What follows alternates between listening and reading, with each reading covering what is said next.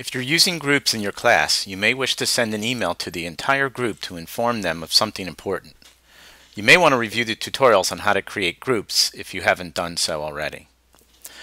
To do this, click on the Communicate tab on the nav bar, click Groups. Click on the checkbox, or you can choose more than one group, the checkboxes. I'll just choose one group. Next to the group you want to send an email. Click Email. The composed new message window will appear. All of the students' email addresses will be in the BCC area. Leave the to field blank. It is not necessary to have any names in this field.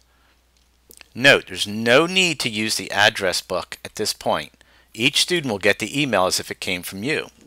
Type in the name of your subject, and please note, make sure to leave the text in between the brackets alone. Don't delete that. This information will help you determine where the message originated.